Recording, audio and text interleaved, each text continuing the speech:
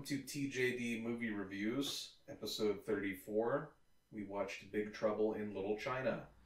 Woo! I'm Ty. Jake. And I'm Drew. Yes, this was my pick. I know I teased a couple different films, but I decided Jake and Drew had done enough times where they came in with saying that they were going to do a film and then didn't do it, that I decided, you know what, I'll do it myself. Have you not done this before? I probably have. Oh, okay. This is probably the first time in a long time that you actually picked a competent film that wasn't a piece of dog shit. Oh, shit! Okay, Stay Alive. Shots What's a piece fired. of dog shit? What was the film I did before that? I don't know. Some piece of shit. Well, what? I'm going to have to look. I was running down the list today, and there were a lot that were very bad. I think the last one you did that I liked was Little Giants. And that was the one or no, MacGruber. Yeah, MacGruber is MacGruber. MacGruber's like not watching anything at all. 9.9. You kind of just get up and you're like, well, that's my afternoon. Okay, come on. It's better than a lot of films we've watched. Spies Like Us, for sure. Yeah, absolutely. Yeah, it's better than Spies Like Us. Because then I had Little Giants, and then before that was Carriers, but that was a listener request. That doesn't mean that it gets a pass. Then Ghostbusters, but that was because I needed to see for myself. Ghostbusters was a necessary cancer that one of us would have picked anyway. Yes. How dare you say that? Mortal Kombat is an amazing film. Alright, yeah. Ghost Rider Spirit of Vengeance. Terrible. It's terrible. Your track record's not great, Ty. Tusk. I mean, Tusk was a rare, outstanding gem. What about The Town? The Town is like The the Town best was movie legit. you've picked. Easily. The best movie you've picked. However, spoiler alert, I really enjoyed this movie. Yeah. I did as well. So to go into Big Trouble in Little China, it's a 1986 film starring Kurt Russell and really no one else. Kim Cattrall, I guess. But it's James Hong or James Wong? I don't remember his name. You would recognize him. He's had bit parts. He does the voice of Poe's father in, Poe's adopted father, the goose in Kung Fu Panda. He's also in R.I.P.D. He's had several bit parts in different shows and movies. Very recognizable voice. Yes. But it's a story about a man and his truck. Mm-hmm. That's it. Man and his love for his truck. So much more than that, though. Yeah. No. So Kurt Russell is a trucker who just happened to be delivering something to San Francisco, Chinatown, and has a friend there. He obviously, they have some sort of rapport, and he gets stuck tailing around with him because the guy owes him money. He won it in poker and other bets. Yeah, they're playing dominoes. Yeah, or was it dominoes? Yeah, I think it was dominoes. Okay. Yeah. Some backroom dominoes. Yeah. I don't even know where to go with that. Yeah. Anyways, back alley dominoes. yeah. Then they get caught up in this whole entanglement of these gangs in Chinatown after the one friend gets his now mail order bride. I don't know. What was she exactly? Do you think? I don't know. They don't He really was- explain it. He's like, I need to go to the airport to pick up My girlfriend. I'm gonna marry this girl. Yeah. But she gets kidnapped, then they get entangled with these two rival gangs, and Jack's truck gets stolen. Jack Burton, who's Kurt Russell, his truck gets stolen. And the rest of the film is him, one, trying to help his friend get the girl back, two, trying to get his truck back, three, trying to help Kim Cattrall prove that the leader of the bad gang is running women or running a sex trade or what do you want to call it? Human trafficking? Yeah. And then fourthly, trying to stop a demon from overtaking the world. He's got a lot on his plate. Yeah. All trying to do this while being cocky as hell, John Wayne-esque, and being a bumbling buffoon. So, yeah, and that sums up Big Trouble in Little China without going too in depth. I think if he would have got us $1,300, that he would have been out. Yeah. Even if he was like, "Hey, can you help me out?" No, like, it was double or nothing. So actually, with $2,092. But he already had the 1,300, right? Well, no, he originally had the 1,048. It was 1,048. Okay. And then he said double or nothing. He couldn't cut the bottle in half, so he owed him then another 1,048. So it's like $2,096, which to a trucker back in 1986, you know. Fuck, to me now. $2,096. Yes, I'd it take, would be. yeah. Yeah, I'd take that kind of money. I would definitely take that. But yeah, fuck, I'd fight a demon for that much money. This was directed by John Carpenter, and this was actually his last film he released with a major studio. So John Carpenter's Vampires was I don't even know if he directed that. I think that was produced by him. There's always that distinction that I can say, like Nightmare Before Christmas is not actually directed by Tim Burton. Yeah. Or even he's like executive producer, or he had screenplay or something. Yeah, I don't know. It's the guy that did Coraline actually did that. Mm-hmm. Really? Yeah. So, but on top of it says Tim Burton's A Nightmare Before Christmas. Did you ever see Coraline? Yeah. It's good. It's creepy. Yeah. But the critical reception and the fan reception of this film kind of really upset John Carpenter. So I should say audience reception of this film was not negative or very mixed, and so he's like, screw it, I'm gonna make films on my own dime, not have executives tell me what to do. And I could get that frustration, like if you really believe in what you're doing and it just doesn't pan out, or and like this film, he wanted Kurt Russell, but the studio was a little worried about him. But Carpenter had worked with him in The Thing. He had worked with him on Escape from New York. And he also did Escape from LA later with him. There was another film before this, though, that he worked on him with, but I don't remember what it was. But yeah, he enjoyed working with Kurt Russell. And Kurt Russell was like, yeah, I've been flopping at the box office recently. I don't want to hurt your film. And he's like, I just want to make a movie with you. But, of course, Fox was pushing to have it be Clint Eastwood or Jack Nicholson. Well, history would show that Fox doesn't know what the fuck they're talking about. No. But what about Lionsgate? I think they're an idiot.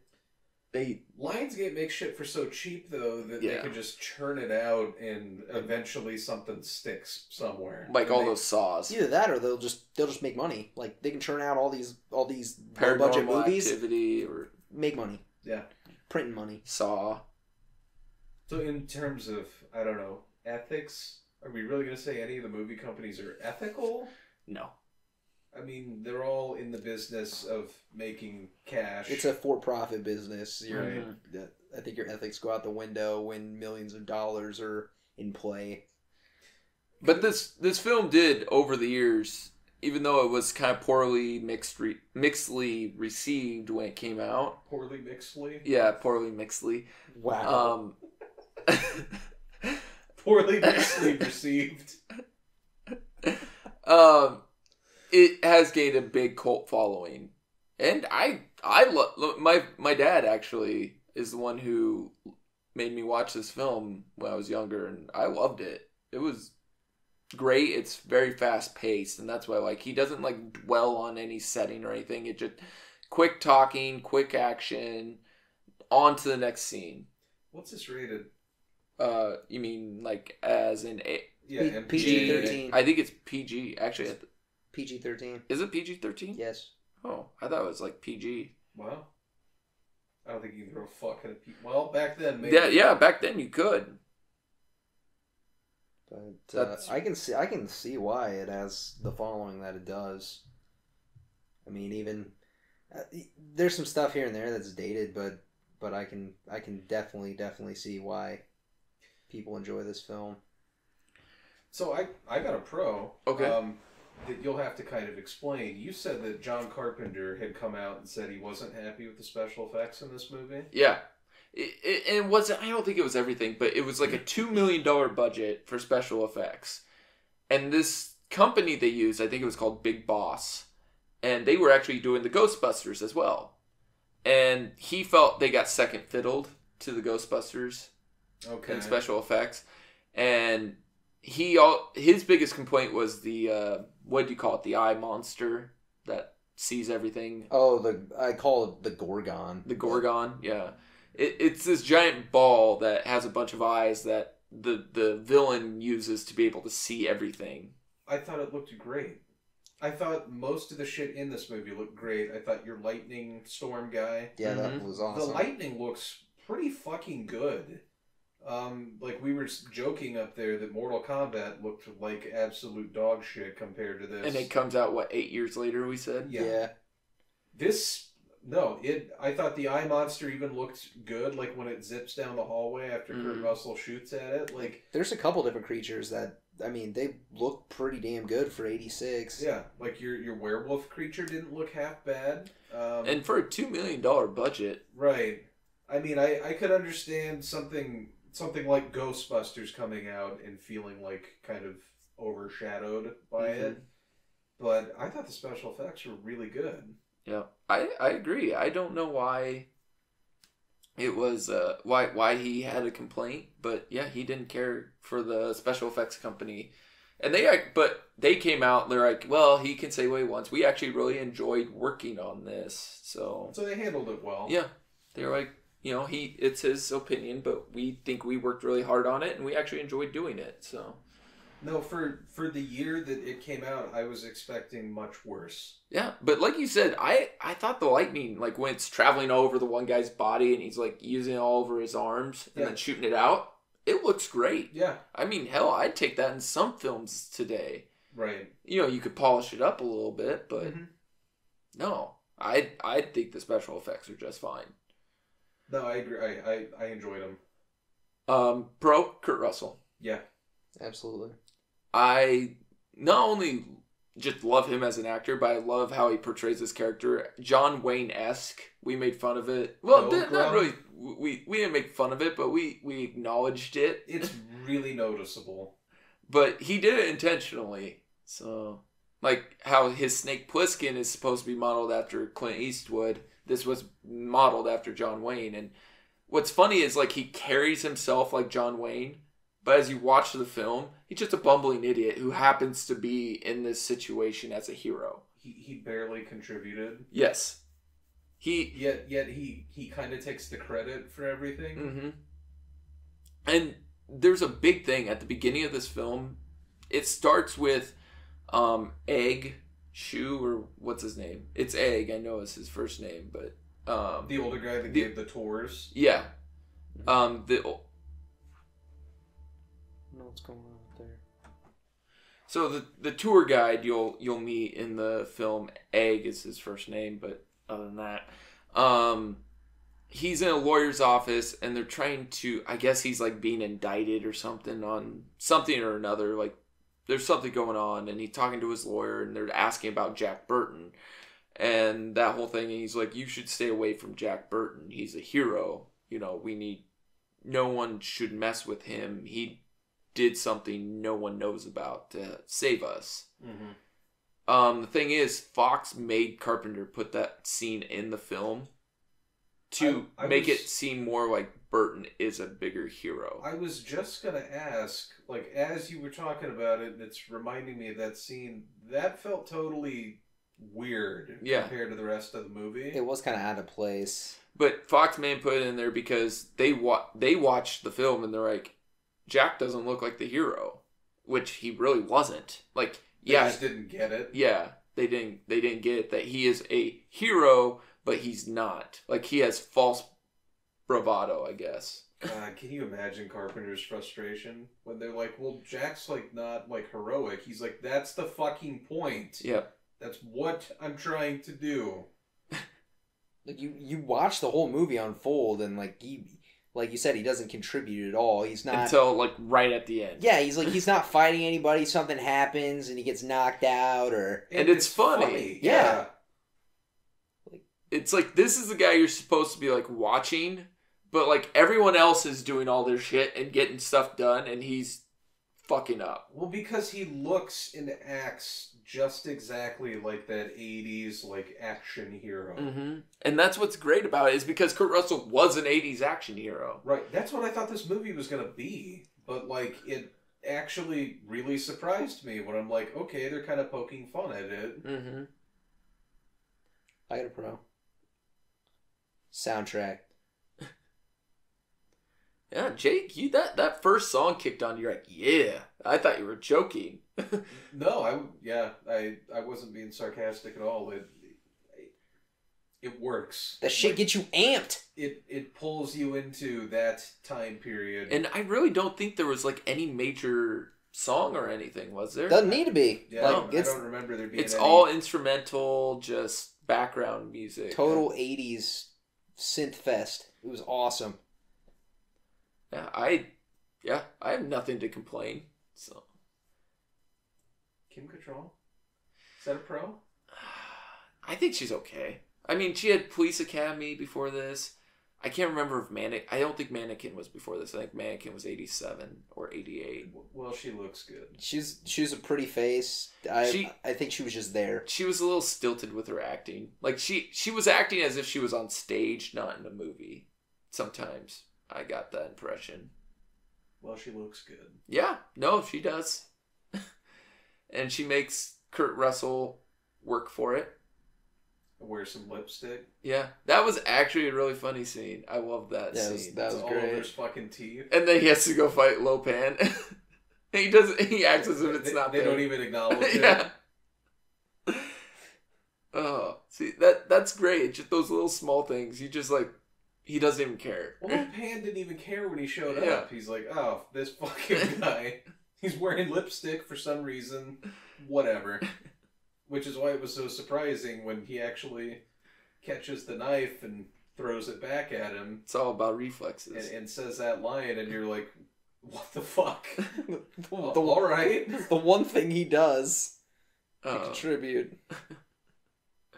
Another pro, the casting of the actual hero in this film. Wang? Yeah. That guy was good. Yeah. It was originally supposed to be Jackie Chan, but Jackie turned it down. He didn't want to do it. And actually, that was I think the benefit of this film. I'd agree. Jackie Chan is very hard to understand. And especially 1980s Jackie Chan. Yeah. Oh. Before he got, more English lessons. Like Rumble in the Bronx and all that great Cop stuff. Story or something like that. Yeah. Speaking of that, I don't know if it's a pro or a con. Would you call it a con? The Chinese people who are very white at speaking English. You made a comment, I think, Jake, that they speak better English than you do. They sound more American than I you do. Would you call it a pro to add to like the satire of the movie? Or I guess it's subjective to what you want. Mm-hmm. Like if you want authentic, that's probably weird to you that you're like, wow, this guy sounds totally American. Do you think that added to the movie though, them being so articulate with their English? I think it helped me personally follow all the dialogue better, but that's because I'm ignorant and I don't pick up on, it gets hard for me to follow different languages, like when your accent's really thick. Mm-hmm. Sometimes, like early Chow Yun Fat, when he talked, like hard boiled. Mm-hmm. It's like I caught most of that. Like I understand what he was trying to convey, but like, did I catch every word? No. Yeah, I think it helped in terms of like exposition for sure. Mm-hmm. Not that there's a lot in this film, but there are some important pieces. Well, the other thing though is almost everybody in the movie is Chinese, so I can get why they did it to make it easier to follow, because if you have a hard time piecing together what one person says, chances are you're gonna have a hard time with most of it. I don't know. I'm dancing a fine line trying not to say anything that gets me in trouble. Well, so you're saying basically if Carpenter went and hired like 200 Chinese people that came off the boat, it would have hurt the movie. Oh, yeah. I mean, it... Well, and we could tell in some of those fight scenes, Not all those people were Asian. No, they weren't. No, they weren't. One of them looks like Danny McBride. I swear, there was one white guy who played on both sides and got killed both times. Amazing. It's like, what? I'd even call that a pro. The bouncy concrete and shit like that. So, yeah, the very first fight scene, not including the airport, but the actual true first fight scene where they're running down this alley with this semi, and they get caught in a gang war. Kurt Russell and Wang do. And, you see the two gangs fighting, and you see a guy get slammed into the concrete, and it just bounces. And then see somebody get hit into a wall, and the wall like caves in. And it's like, yeah, that's right. This is a studio. Gotta love that bouncy concrete and that plastic glass that adds sound effects in the background. Or how about breaking that guy's leg? It just kind of bends. Or that arm break. Yeah, that arm break was pretty great. Genuinely loved it. Everybody getting thrown through a window. Gotta love the camp. I got a pro. Yeah. Dialogue. Yes. It was very snappy. Kurt Russell was very funny. Like everything Kurt Russell says is pretty much gold. Mm-hmm. He's such a cocky son of a bitch in this film. Much like John Wayne. Pilgrim. Did John Wayne ever play Pilgrim? No, he played Genghis Khan, and he shouldn't have.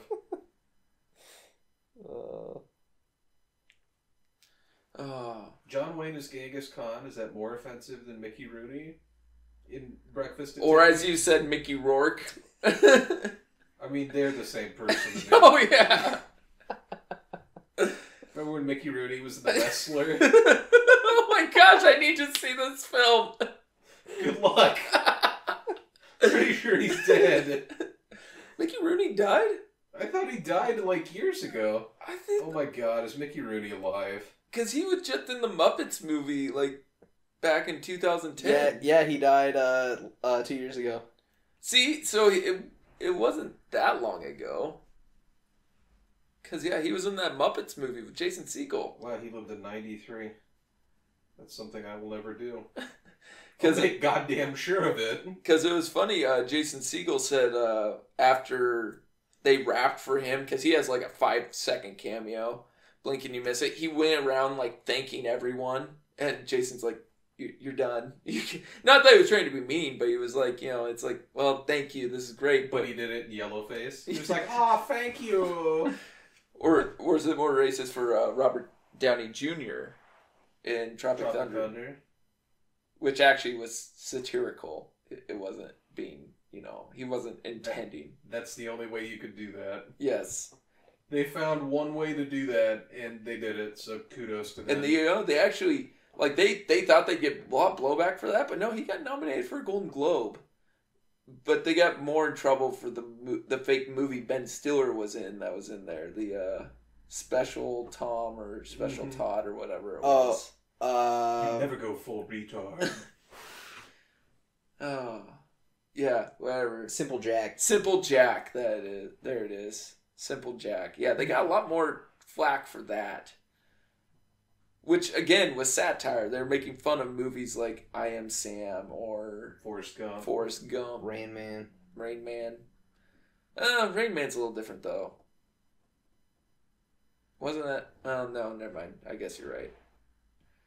It's been years since I've seen it. Yeah, you're right. You're right.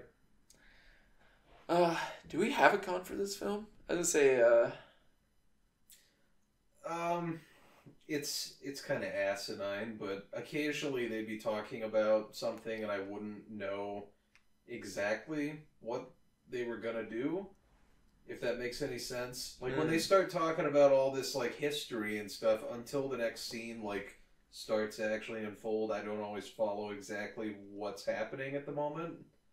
But that could just be me not being smart or not following close enough or something. No, there are sometimes I think they had something in mind and then it turns out differently. But I don't know. Like, I think... Sorry, I would just say that's not, like, enough of an issue to call it a legitimate con. It's just worth mentioning, I thought. But, You know, the actual, like, the stinger ending I thought was kind of worthless. Like, when he's actually back in his truck, driving away. That ending was kind of poignant until it cut to him. Because for a minute, what I thought was going to happen was he was just going to ride off talking into the radio.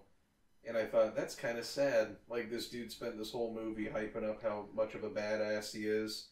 And then he kind of leaves Kim Cattrall wanting more. Doesn't even kiss her at the end. Doesn't even fuck her or nothing. Which I think was kind of like an old... You know, like an old school, you always leave the girl wanting more. It was like a Western where he rides off into the sunset. You kind of tip your hat and you take off. I'll see you later, Pilgrim. Yeah, which is what he did. But I thought it was going to go in a different direction. See, because she even offers, she's like, if you got a bigger cab in your truck. Yeah, you can take me with. And he was like, we'll see. So kind of like pretty much no, but... And then they're even like, aren't you going to kiss her? And he's like, no. And what does he say? She says, will I see you again?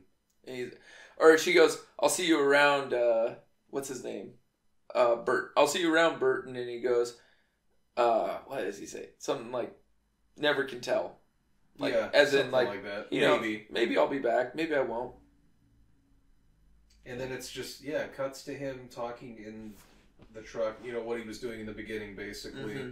He's on the CB radio. And he's trying to be a hard ass. About, pretty much talking about the three storms. Yeah. Who were the three, there were these, which we should acknowledge who the three storms are.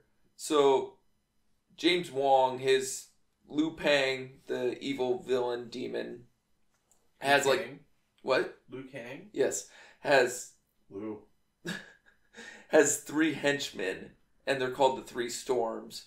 One, like, they all, I think, can control lightning, or is only one of them able to control lightning? Seems like one was, like, really big on lightning, but, like, all of them could fly? Yeah. I thought in the alley they all had lightning, though, when they came down. I thought so, too. I think they all have, like, ability of lightning, but one of them really uses it more than the others. One is highly proficient. Yes. The others are just studying it on the weekends. One is, like, immensely strong. He's kind of a Hulk character, and then the other one is just really finesse, I guess. Yeah, he's like a dexterity type of guy. Yeah. Sword play yeah, shit. Swords, yeah. And so Burton is talking about, the three, he's like, when it's thundering and then there's lightning and it's raining. So he's like making a reference to them and how, like, he's like, you just gotta, like, work through it and keep on and or something like that.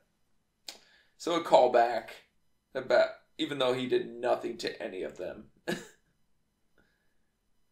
Nope, he didn't do any. He did not hit one of them. Well, he killed the main guy.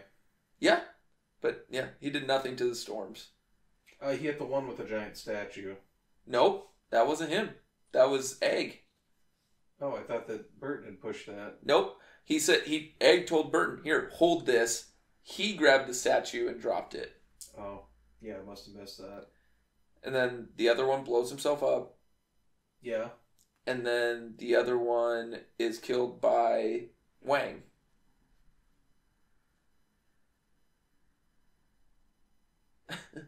So yeah. Awkward silence. Exactly. But yeah, it's hard to find a con. As long as you know going into this film, it is campy. Really, it's hard to find a con. Which, I don't know, you didn't really tell us that's what it was going to be. Nope, I didn't tell you anything about this film except Kurt Russell was in it. Because, like I had said, I'd always intended to watch this. I had never seen it before, but from everything I had seen, the way that he looks in this movie, you're like, it's 80s action. Mm-hmm. But it's more than that, which was good. It was refreshing. I agree. And see, when I was younger, and I saw this film, I had no idea there was a difference between being an artistic film or being, like, just a stupid film and that. Like, to me, a movie was a movie. But this one always stuck out. I always remembered it, especially that final fight scene Like when they're all in that giant room and the All Alice hell's Cooper, breaking loose. yeah, the Alice Cooper looking statues and everything. But and then Kurt Russell knocks himself out. I love when we'll talk about that later when we do our favorite scenes. Oh, okay. Dude, that one set they had when Dave, the demon Asian guy, was getting married, that set was awesome. Mm-hmm. With the escalator and the... I don't know, I guess like all the sets were pretty cool. Like... Yeah. I don't know, I can't really describe... You just have to watch the movie to get the full effect. To me, it looked like something out of like either an Alice Cooper concert or music video with like all the neon green lights and the skulls and the demon faces. Mm-hmm. I was like... A lot of Buddhas and stuff everywhere, too. Yep. Milwaukee. Yes, Milwaukee. We're not worthy! We're not worthy! We suck! If you had to choose between seeing Ozzy in concert or Alice Cooper, which would you do? Could only see one. What year are we talking? Are we talking the peak of both of them? Yes, peak. Is this Ozzy with Sabbath, or is it Ozzy? Ozzy on his own. But he will play some Sabbath. I'm going to go Alice Cooper then. Yeah, I'll go with Alice Cooper. That's surprising. I thought you guys would pick Ozzy. I would say Cooper, but... Outside of Sabbath, I don't really... What about Mama, I'm Coming You Home? don't fuck with the Osbourne? No. Was Crazy Train Sabbath, or was that Ozzy? That was Ozzy. That's Ozzy. No More Tears is pretty good. Like, I don't know. It's just that I like more Alice Cooper than Ozzy. Plus that stage show, though. Oh, yeah. You know, Alice Cooper helped kill a chicken one time. He helped kill a chicken? He was doing a concert, and this was before he was big, and this actually helped his career, is he was at some county fair singing, and he was pretty much getting booed at. People were throwing shit at him, and then somebody threw a chicken on stage, and he got so fed up, he threw it back into the crowd, and they ate it. Like, they literally ripped the chicken apart, and then started throwing the chicken pieces at him. He's like, what the fuck are you telling me right now? It's the weirdest shit ever. Somebody threw a live chicken on the stage. Drew, you ever had a live chicken thrown at you? Did I even word that? Drew, you ever live chicken? Have you ever had a live chicken thrown at you? Every concert I play. Fuck off. Who throws a live chicken? How do you get a live chicken into a venue? It was a county fair concert. Oh, he was playing a county fair? Well, like something like that. It was like an open air area. It wasn't like, Who throws a goddamn chicken on stage? If you're really pissed, you go find a chicken and you throw it on stage. Why would you be that mad at Alice Cooper where you're like, you know what? I'm gonna get a live chicken. Like I said, this was before he was big. You know, he played Feed My Frankenstein, and they started throwing the chickens. I think this was before Frankenstein. But you know, what? Do you know what band one of Jimi Hendrix's first leads? What he was a lead for? What? The Monkees. Jimi Hendrix opened for the Monkees one time, and he got booed off stage. Jesus Christ! Why are you telling me this terrible? The Monkees don't even play their own instruments. Yes, they did. They learned how to. They were just a fake band. It's like Milli Vanilli. No, they're not Milli Vanilli. No, Milli Vanilli literally didn't. They were just there to be there. No, I guess they danced. So yeah, you paid to watch two people lip sync and dance around on a stage. Actually, that's probably not that different from most of the shit you see now anyway. Ashley Simpson. Yeah. Remember when she danced her jaunty jig and then her career was fucking over? Wasn't that Saturday Night Live? Yeah. She starts going like... Yeah, I remember. Kind of awkwardly shuffles off stage and you're like, well, she just died. You ever seen a career end? You can never pinpoint. Yeah, I remember seeing that. I didn't see it live. I saw it taped. Oh, I saw it live. I was like, oh, shit. It was so fucking weird. Like, it takes a moment because you've seen, I don't know, SNL by the time that's on, your brain's turned off, and you're so used to the show just going on without a hitch or anything, and then that weird shit goes down and she just shuffles off stage and you're like, okay, that's gonna be on the news. Yeah, actually what happened is the chickens actually had been traveling with the band. See, when I heard the story, Alice told the story, they failed to mention that part, but the bassist for Alice Cooper's band, like, he did a podcast or something and revealed that they had actually been traveling with the chickens and they got loose. So he picked a random chicken up. Well, it ran out into the crowd, they threw it back on stage, and so then he threw it back out, and then they tore it apart. Do you think, okay, you're in the crowd at this show. Do you think they thought it was like a prop and they were trying to grab it? Like a guitar pick or something? Like, you know, when the band throws shit in the crowd? Fans get antsy when they see shit thrown out in the crowd. Mm-hmm. And then Frank Zappa, like, called him the next day, like, did you kill a chicken on stage? And he goes, no, dude, why would I do that? He goes, well, don't tell anyone you didn't, because they are loving it. Like, it became, like, a big myth that he killed the chicken on stage. Like how Ozzy bit the head off a dove, which actually did happen. It's a bat. No, it was a dove. He did it to a dove first. The bat was the urban legend. Yeah, It was actually a dove.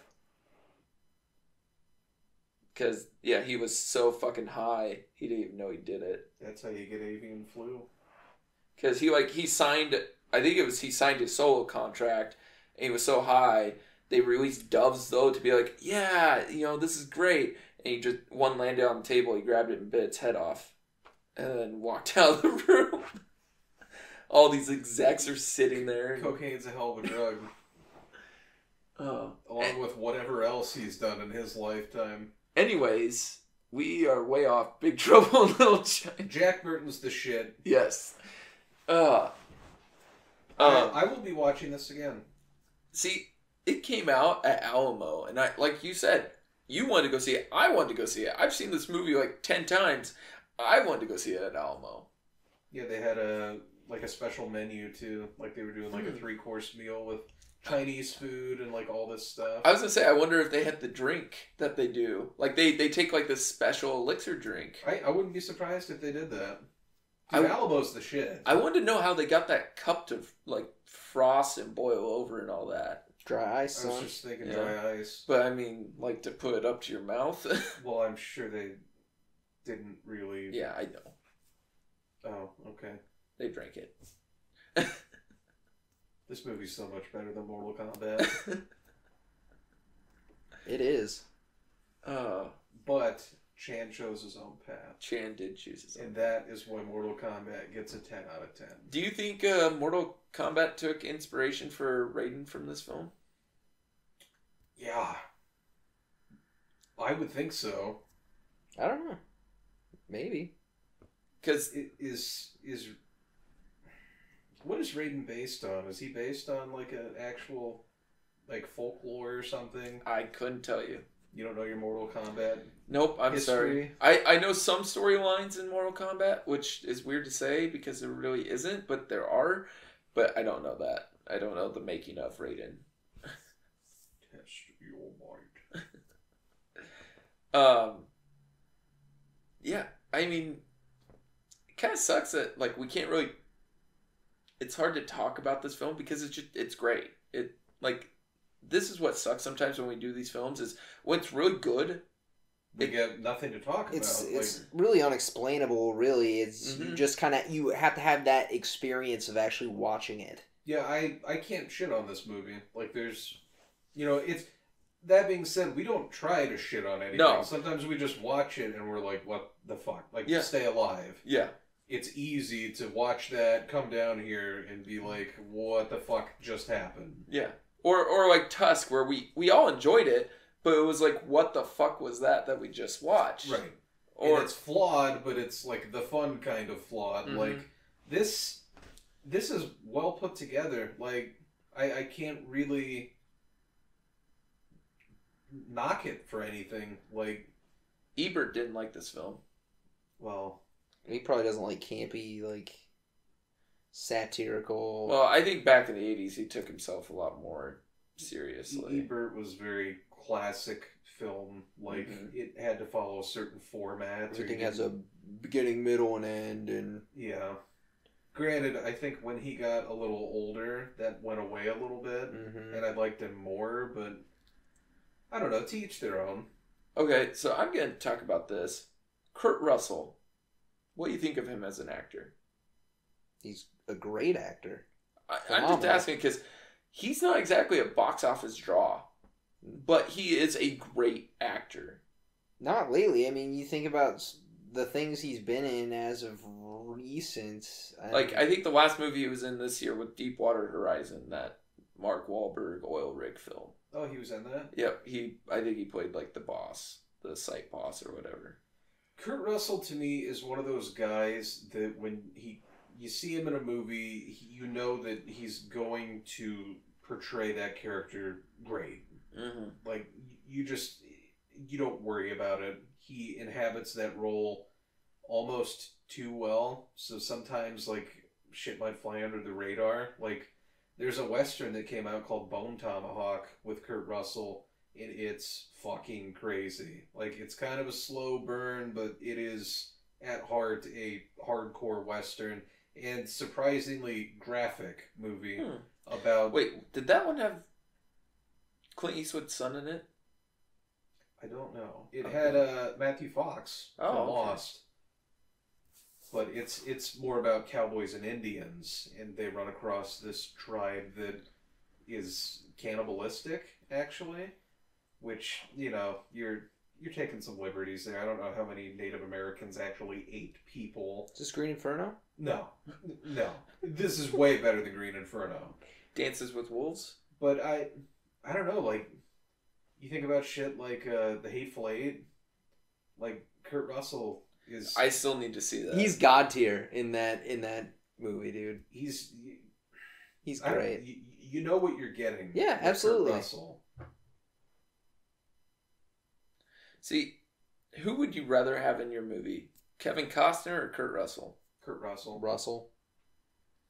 Kevin Costner's like diet Kurt Russell. Like he's like a stale version. Like he just kind of walks out and he's like, Clark, I'm your dad. I don't know.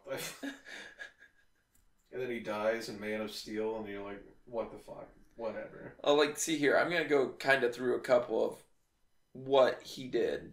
Not starting with his earlier stuff, but his first big film was Used Cars, which I think we talked about once on this pod before. Just mentioned it. I've never even heard of it. I haven't either. Oh, thought I mentioned it once. But then he had Escape from New York. Mm-hmm. Then he had The Fox and the Hound, where he was the adult Cooper. My soul. Kurt Russell's in Fox and the Hound? Yeah. What? Then he did The Thing. Great movie. Then 4 films I've never even heard of. So Silkwood, Swing Shift, Terror in the Isles, and The Mean Season. So that's probably where you got worried, because he had a bunch of box office flops. Then he had Big Trouble in Little China. The Best of Times, Overboard, great film. Is it better than Captain Ron? I think it is. Him and Goldie Hawn together in that film, amazing.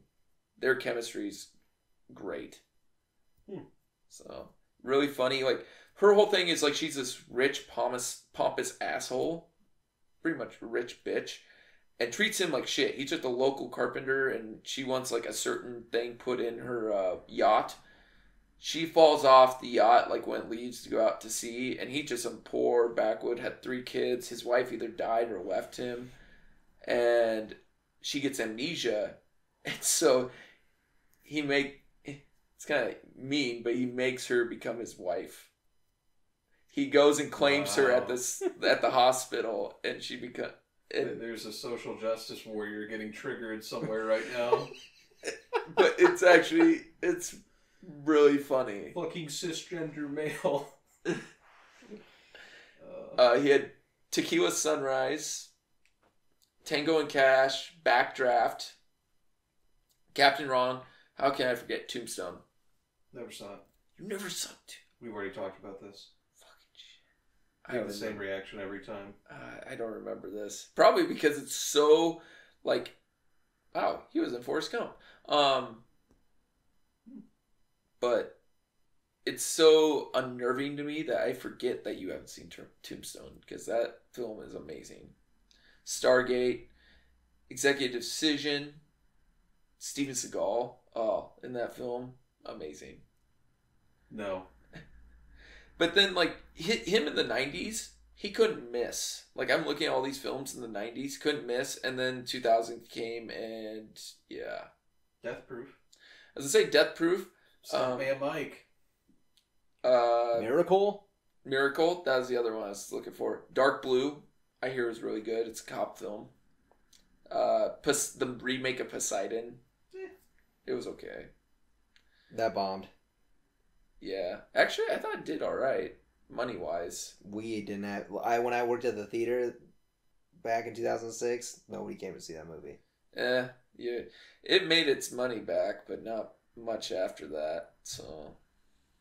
But then, yeah, he's had the Furious movies. He's going to be in Guardians of the Galaxy 2. Really? Yep. I think he plays Chris Pratt's father. Nice. Mm-hmm. Yeah, and he's got Furious 8 coming up now, soon, as well. I wasn't aware that he was in those movies. He was in 7 and now 8. Oh. Yeah. Alright. Time to watch him. No. Yeah, I think Kurt Russell is like, I wouldn't say he's underrated, because obviously he's been in big films. He's been a big name before. But at the same time, I just don't think his name gets brought up enough as a great actor. I mean, some of those actors, though, are just so good at what they do that it's just, like, they have such a... I don't know how to word it. Like, it's not always a standout role, but they pull it off the best that they can. So I don't want to say they're all forgettable, but it's kind of, it doesn't draw as much attention. So you're still doing good work, you know, and I'm sure he really enjoys acting because he's been doing it for, shit, he was born in 1960 something, he's been acting. I think his first movie role was in an Elvis Presley movie, actually. And that's his part in Forrest Gump, is he voices Elvis in Forrest Gump. That makes a lot of sense. He also has that movie, I think, with Kevin Costner called 3,000 Miles to Graceland, where they play, like, Elvis bank robbers. Oh, yeah, I remember that movie. I never saw it, but I remember seeing the trailers. Interesting. Mm-hmm. And Backdraft, I hear, is, like, the pinnacle of, like, firefighter films. Yeah, I never saw it. No, I didn't either. And then you have Escape from New York, which is amazing, and then you have Escape from LA, which no one needs to know about, even though I own Escape from LA is the movie that he should have been upset about special effects. I never saw either of those. You need to see New York. You can stay away from LA. Because, yeah, there are a couple good things in LA. Steve Buscemi. Steve Buscemi's really good in LA. Those fucking special effects. Oh, they were crap. There's a part where did something blow up and he's on that wave and surfing. Holy shit. Or when they send him in that submarine to get to LA, because like LA had a huge earthquake that now it's separated from the United States. So they had to send him in like a submarine, and that whole underwater sequence is just awful. I can't believe that was 96. When you told me that, I was like, shut the fuck up. Yeah. Like, those movies always seem to me like a different version of, like, Con Air to me. Well, I kind of think that's why they did Escape from LA, was, like, there was a revival of that type of film, and it had been 15 years since New York, and they're like, now's the perfect time to do it. Mm-hmm. So, but I mean, in the 90s, I think you could still make bank off an action movie. Now it's kind of, like, today, pretty hard, I think, to make actual... You have to have a really good, like, premise or something. You have to do something new. Man, Escape from LA made no money. It made half its budget back. I'm not surprised at all. That movie is fucking ridiculously bad. From what I remember, I just remember being like, this is not what I expected. He had a lot of flops. Man, all these films I'm looking at, made half or a third of their budget back. Starting to lose confidence in himself. Well, Executive Decision at least made money. He might have the same curse that Ryan Reynolds has, where he's always, pretty really good, but the movie's just fucked for some reason. Like R.I.P.D. Jeff Bridges and Ryan Reynolds, but just a bad movie. The beginning of that movie was solid, and then it fucking dropped way, way off. I was with it up to a certain point, and then, yeah. But it's not really something I can blame either one of those two for. Mm-hmm. Like, I'm thinking they were told this will be the next Men in Black, and they were like, okay. But it's one of the things where, like, how was it? When Ryan Reynolds did, the Change Up with Jason Bateman? Yeah. I remember watching, like, The Daily Show, and they had Jason Bateman on, and he's like, it was a film. Like, he was supposed to promote it, and he's like, we had fun making it. Who's Jason Bateman said Yeah. that? He's like, Ryan's a great guy. We had a lot of fun. That's all I can say about the film. It's a movie. Yeah, pretty much. I was like, wow, this film's going to suck. Was it bad? Yeah. It wasn't. Like, though, I never saw it. That's except the one for kissing in a fountain or something. Yeah, and they switch bodies. And, like, them together, their scenes together, really good. Because they're both really comedic actors. But aside from that, the film's a piece of shit. So... Is Jason Bateman really a comedian? Oh, you said Jason Bateman. I thought you were talking about Jason Biggs. Wow. Oh, Jason Biggs is garbage. Yeah, I was like, who are you talking? No, Jason Bateman. He's great. Yeah. I like Jason. I think he's good if you let him do what he wants to do. Yeah. So not like Teen Wolf 2. It'd be nice if studios would just chill the fuck out and let people actually do the ideas they want to do. I understand it's a financial, dice roll. Mm-hmm. But when it pays off, it's going to pay off so fucking Well, see, good. that's why I think, like, the Weinsteins are a lot better. Is because they let Kevin Smith, they're like, yeah, do whatever. They throw money at it. They're like, go do whatever the fuck you want. Yeah. Yeah. But, let's go into scenes. Jake, you had one in mind, so I'll let you go first. So, during that big final fight, you got this guy in kind of like this Chinese armor coming towards Jack Burton, and he hasn't done shit in this fight. Like, he shot the ceiling and got hit with fucking concrete and knocked out for a minute. Everybody else is doing this fight, and he goes into the middle, is almost attacked by somebody else. I think someone threw one of the fire things and throws him off, so you're like... Egg threw one of those... demon bangers. You're waiting for him to do something, and something's gonna happen. So this guy starts coming at him with an axe, I believe, and Jack kind of awkwardly puts a knife on his shoe. Well, he has like a strap over that hides the knife, right? So he unsheaths it. But then he kicks the knife to the bottom of his boot and rolls onto his back. Which is actually pretty clever. Mm-hmm. And this guy kind of leans forward when he's trying to get him. Yeah. And Jack kind of stabs him with his foot. And this guy kind of just hunches over. And, Jack's got his legs pushed back. And he can't push him off. And this guy's on top of him. He's curled up in a ball with this guy just leaning on top of him. So it's showing this fight, and everybody's continuing to do their thing. They'll cut back to Jack, and he's got his legs up, and he's trying to move, and he literally can't. And it just really drives home how, I don't want to say worthless, but kind of worthless his character was. In an actual situation, yes. How unheroic he actually is. He did the bare minimum in terms of, helping. Mm-hmm. Which, I would say that's the end of my favorite scene, but the other is probably the end where he goes, well, it's either 0 or double, and then he goes, well, why don't I give you a triple? And he goes, well, I earned it. Yeah. You're like, what the fuck have you done? How have you earned anything? But alright, whatever. He's arrogant all the way to the end. But it's funny. Drew? I'd probably go along the same lines of Jake's scene. I mean, basically when Kurt Russell, useless pretty much the whole movie up until the very end, you could argue. Well, and they get into this compound, and I think it's one of the first scenes where they encounter guys that they have to fight.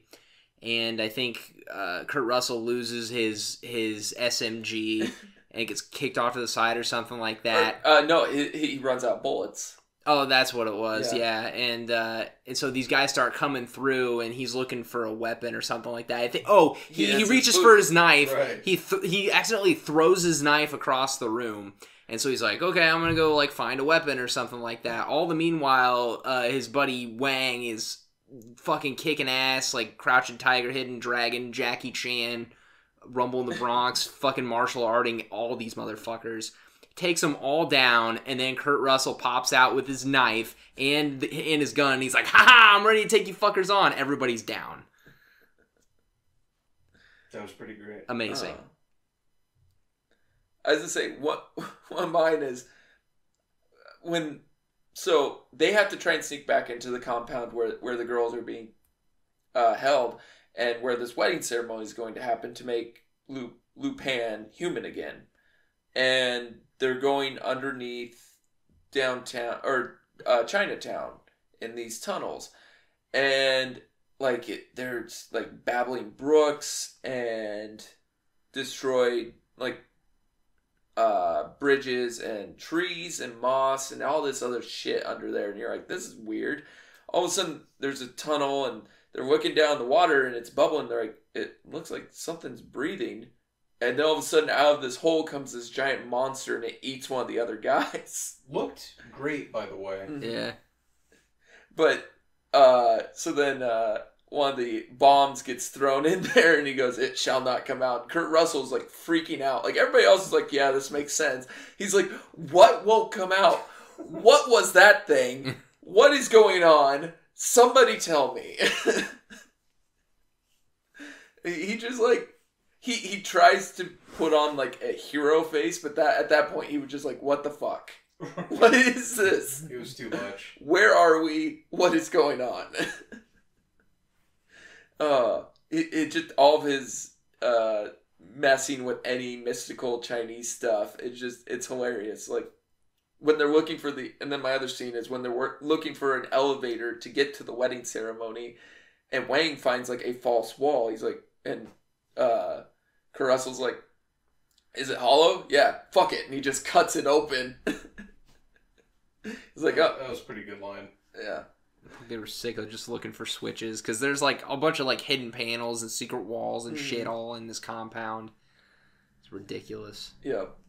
So, Kurt Russell's bravado. And I wonder if that line was improvised, because that was hilarious. But I don't think it was, but it was just hilarious. Just his timing and everything in this film is great. So, but yeah. Any trivia or anything? I mean, we talked about Jack Nicholson and Clint Eastwood were offered the role, which could you can't imagine either one of them. I was gonna say, could you imagine either one? The budget for this was projected 20 to 25 million, and it made 11. Ouch. Yes, but it like I said, it has a cult following. Like now, it has an 84% on Rotten Tomatoes. I think it has over a 7 on IMDb. Like people praise Russell's performance. But like Roger Ebert said, special effects don't mean much unless we care about the characters who are surrounded by them. And in this movie, the characters often seem to exist only to fill up the foreground. I can kind of understand what he's saying in terms of outside of Jack Burton, you don't really know the motivation for a lot of the characters, I guess.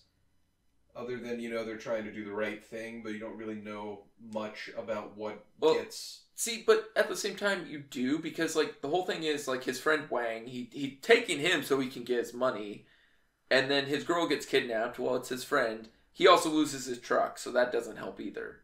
So he can't go anywhere because he's missing his truck. Wang needs to get his girlfriend back. And so there is that motivation.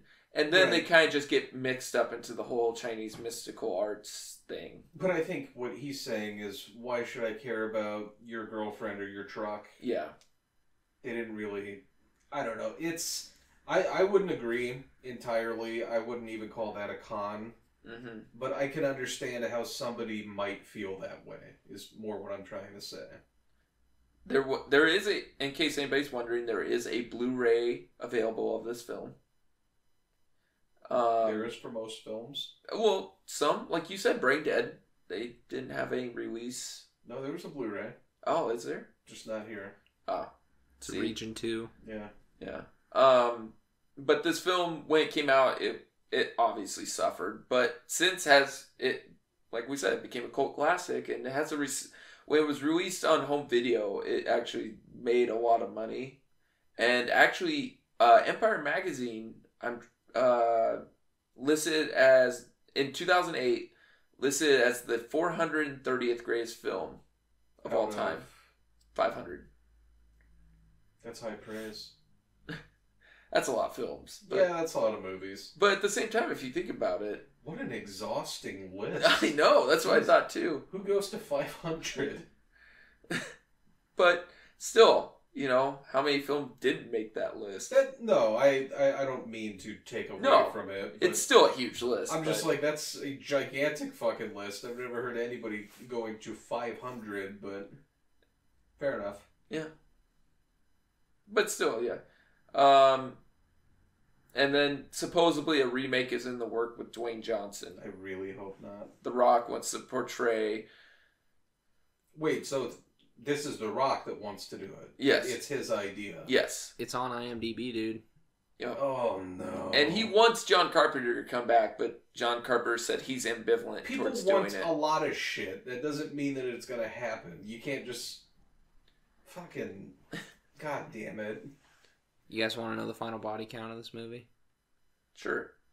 46. How many of those were the same actor? I don't know. Because I swear some of the same 39. People died. Yeah.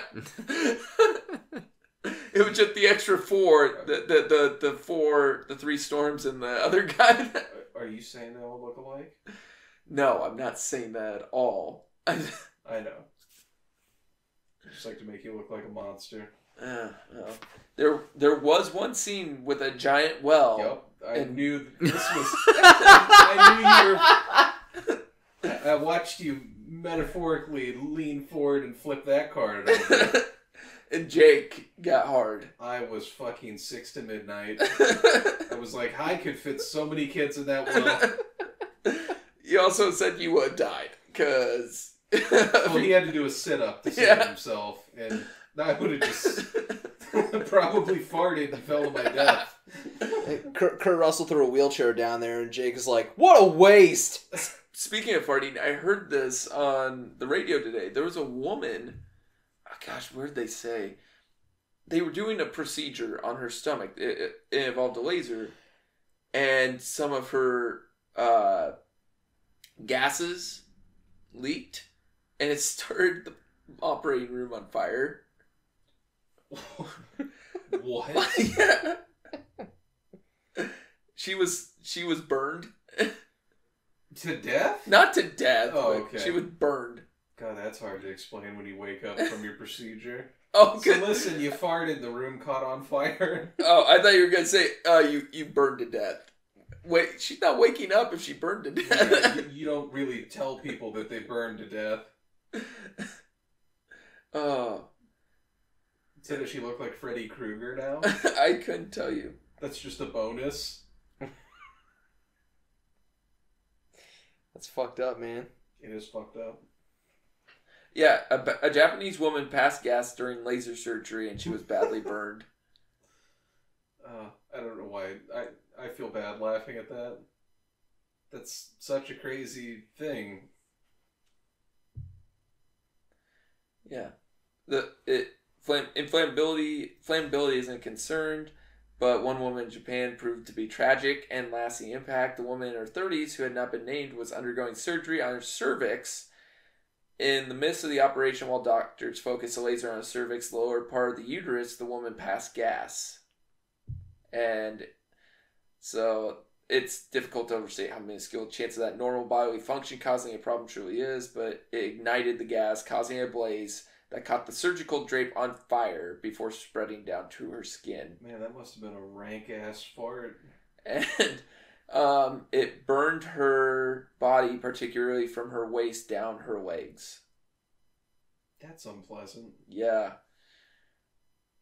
So that's... Thank you for sharing that. No problem. I'm sure the listeners are like, yep, that's what I was looking for. I didn't know that I wanted this, but now I know.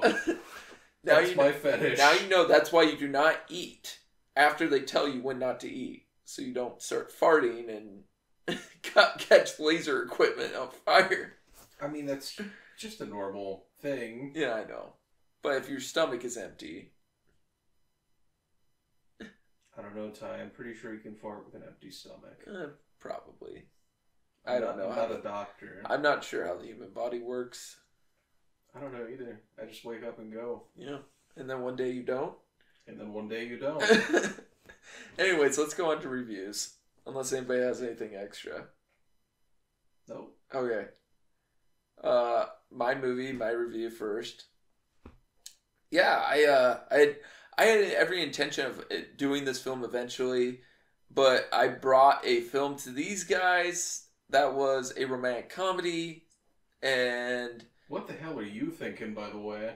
Yeah, I thought we hadn't done the genre yet. Thought, why not try it? But no, they weren't for it. I had Big Trouble in Little China in my back pocket just in case, because I didn't want to make them mad, because I did just do Stay Alive. So... You fucking masochist. But I think this is a great film. I've loved this film since I was a kid. Kurt Russell's just an amazing actor. He has great timing. He enlivens the script and the scenery and everything he does. And he just portrays this non-hero so well. With like this guy who does nothing with the John Wayne ego. And it just carries the film. Like, not that the film is bad, but he helped carries this film easily. And the sets are great. The special effects, not outstanding, but are, for its time and for now knowing the cost, they're good. I wish a lot of these movies that had bigger budgets had as good special effects. But yeah, with that said, I'll give it a 9. Wow. Yeah, I had never seen this before, and I loved it. I thought it was a really great 80s action movie that kind of had an unexpected twist with the fact that your main protagonist is not really your main protagonist. He's more a supporting character than anything else, but charismatic and kind of steals the thunder. Oh, God. That was unintentional. I don't want that tied to me at all. Doctor? Oh, God. Kurt Russell's fantastic. Kim Cattrall's nice to look at. The main guy, the Chinese guy that's beating everyone's ass, pretty good. Yeah, the martial arts in this movie was actually pretty acceptable. I understand using the word acceptable doesn't really sound like a shining endorsement, but it's fine. No, we're talking 80s martial arts. Like, there are some obvious like green screen moments, like when they're sword fighting right next to each other in the air. Rubber cement. That's what we should have called it. Oh, rubber cement. The bouncy cement. When they're in the original fight, when they get hit on the ground and the cement moved. Oh yeah. You should call it rubber cement. Rubber cement. That's brilliant. Because there's a dual meaning there. Yeah. But like when they're fighting in the air in that big last battle and they're sword fighting, and it was like Crouching Tiger. That's exactly what it was. Flying up, and it was an epic fight. Like, it built to a satisfactory climax. Which is something I wish that a woman would have said to me in my life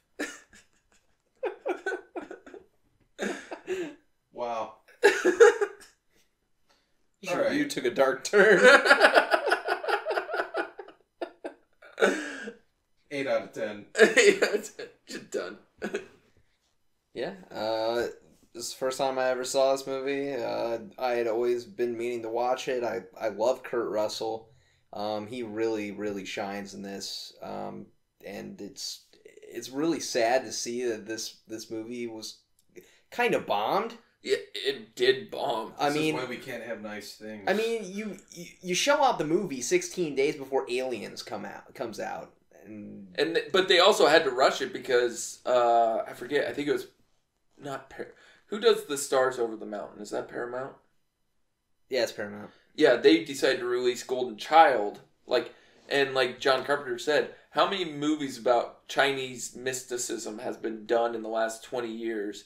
And for another studio to decide at the same time we're doing this to do one with The Golden Child starring Eddie Murphy, he's like, this is stupid. You ever notice that happens sometimes? Mm-hmm. Like something will be coming out and then like another movie just exactly like it just comes out of nowhere. Well, like when Robert Downey Jr. was going to do his Sherlock Holmes, Will Ferrell was in talks to do like a spoof one with like Sacha Baron Cohen. They were going to do like a spoof of Sherlock Holmes. It sounds like AIDS. Yeah, well, it didn't come to be, so.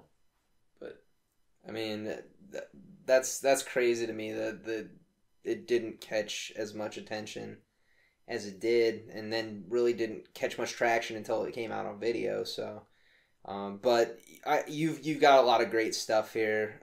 You guys pretty much mentioned it all.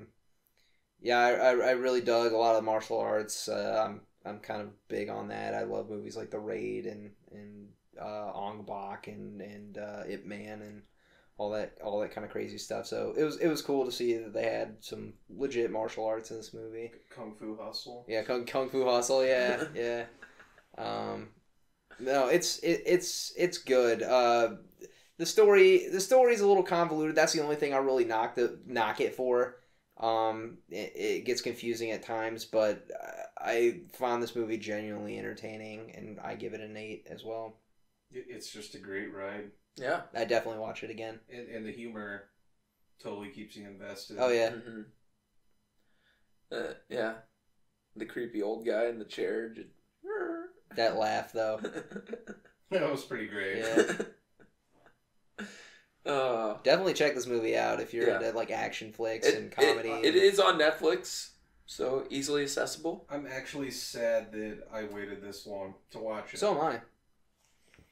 Would you call this a kids movie? Or better yet, would you allow kids to watch this movie? I watched it when I was like 8, but that was like a TV version, so I didn't know I forgot there was an F-bomb in this film. There's one, and it's kind of quick. But it was in one of my scenes I called, so he literally just says, fuck it. And I was like, wow, I forgot there is an F-bomb in this film. But really, there really isn't anything. Like, the kids wouldn't catch his whole hitting on Kim Cattrall. Like, they'd be like, oh, he's flirting with her. Like, they wouldn't catch the bad lines he's feeding her about pretty much just wanting to hook up. So, but other than, really, there's nothing bad. There's no blood, really. Lipstick. Yeah. No, he stabs her with that needle. Yeah, but he bleeds, not her. Tiny drops of blood. Yeah, but it's his bleeding, not her bleeding. So, really, there's no blood. There's very little language. I don't see why kids couldn't watch this. I was just thinking, like, as a kid, I would have loved this. Not that I don't love it now. No. But I did love it as a kid, so, yeah. And I watched Terminator 2 all the time as a kid, so... See that Arnold naked ass? Yeah, that's what I tuned in for. I need your boots, your clothes, and your motorcycle. I was just going to ask you to quote that exact line. Oh, really? Yeah. Why? Just because I always do it? Well, no, because he said he was naked, and he goes, I need your boots. And he goes, you forgot to say please. And he burns the cigar on him. That movie's so fucking badass. How dare you try to make a sequel to that movie? Hey, I mean, they can't. True. That sequel's twist at the end, though, does save that film. What sequel? 3. The twist at the end? Yeah. Saves the second one? No, saves the third one. Like, just makes it, it's like, you know, holy shit, damn, you know. I thought the third was an abortion. Jeez. That's just me. And then they got worse. And Genesis is one of the worst fucking pieces of shit I've ever seen. To put it lightly. But I'm saying 3, at least they were ballsy enough for that ending. Remember the part in 3 where Arnold puts on the Elton John sunglasses? Yes. Gosh. Great movie. It's fine. No, it's not. It's a very by the numbers film, but that ending, I have to say, that ending is really good. The ending was surprising. Yes. That's all I'll say about it. But anyways, yeah, so 8, 8, and a 9. I'll take it. No, this was a solid pick. I'm glad you picked it rather than whatever the fuck else you were I think you guys would enjoy the film, but it's fine. I don't think you've watched a rom-com with me. Does it fill you with hatred? It's got to be really good for me to be like, yeah, okay. I'll have to discuss off mic with you guys kind of the storyline. I think you would enjoy it. So for next week, Jake picks Nicholas Sparks' The Notebook. Oh God, I will kill you. I hate that film. I'm actually going to go as far from that as humanly possible and pick a movie neither one of you have seen, I don't believe, called Requiem for a Dream. Ooh. That's Wayne's is in that, and Leto, right? Yep. Darren Aronofsky. I think we can have a good talk. I feel like I say that every time I'm like, here's what I'm picking. I think we can talk about it. Because I have a podcast. If we don't talk, I'll just throw you in a well. Was she a big fat girl? Jesus Christ. But, alright, well, if Jake actually sticks to a movie we pick. How many times have I... You've done it twice at least. Yeah. And I think both times I picked Contact. Yeah. And I still haven't done Contact. I've done it twice. Let's say, I think this is the first time I've done it. It happens. Or no, second, because I decided to switch it to Ghostbusters. Because Drew couldn't do it, so... I thought you were going to do something else, and then you did Stay Alive, too. No, I think I was pretty set on Stay Alive. Oh, okay. I think I left it open-ended, like I didn't commit to anything. Yeah. So when we don't commit, listeners, that's not because we're being wishy-washy. It's because we don't like to be like, hey, we're going to do this, and then change our mind, and then you're like, well, what the fuck is this? Mm-hmm. All three of you. Because sometimes things change, and we want to recognize with a different film. Or sometimes we can't find the movie that we're looking for. That also happens. That happened to you once. Yeah, Little Miss Sunshine. Yeah. Well, no, me, the one time we were still able to watch it, but I couldn't find it. Never happened to me. I plan ahead further than, 10 hours. That's no way to live life, Jake. Yeah, really. Come on. Oh, you mean being prepared? Yeah. Come down to our level. Fuck that. Don't be like John Goodman in 10 Cloverfield Lane. I can manage to murder kids in my off time and still pick the movie. You got a lot on your plate, or in your well. I never said I eat them. No. So they're not on my plate. No. I just meant metaphorically on your plate. Got a little darker than I thought. All right, well... Now we're talking about eating, kids. On that weird note... Hey, one of your shows, did you ever throw a kid in the crowd? Ripped apart and then thrown on stage. This little annoying 8-year-old kid we didn't like, Bradley. Fuck that kid. Pushed him out. It's like a Simon and Garfunkel show. Yeah, we're playing just like, holy fuck. We were playing polka music. Or fucking Weird Al or something. Yeah. Oh. God, that headline would be fucking amazing. 80-year-old boy thrown in the crowd ripped apart. At polka concert. I mean, it would be horrifying. But I'd laugh the entire time I read it. It's like some shit out of Dead Alive. What if you were there?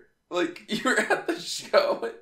And you feel something splash on you, and you're like, oh my god, it's entrails. You're like, somebody spilled a beer on me. And you're like, oh. That's just small intestine.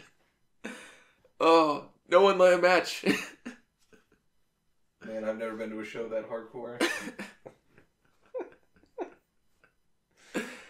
Oh. Well, yeah. Like and subscribe. Yeah. If you want to hear more about bodies being mutilated, like and subscribe. Share. Tell your friends. Don't tell the cops. Honestly, if you're liked and subscribed to us, you may want to reevaluate your life choices. But we love you. Yeah. Facebook, Twitter, email, tjdmoviereviews@gmail.com. Yep. Still looking for some Whoopi Goldberg, Leslie Jones fan art. So how do you know I haven't already got that? Oh, have you? Because you can tell by the look on my face. The fact you're still here suggests and not furiously masturbating. I'm chafing. No, nobody has sent me anything. Thank God. And Jake's always looking to book reservations for birthday parties and as well. Oh yeah. I've already booked my reservation. But so next week we have Requiem for a Dream, and yeah. All right. Yeah. One last like and subscribe. Enjoy your week. Bye.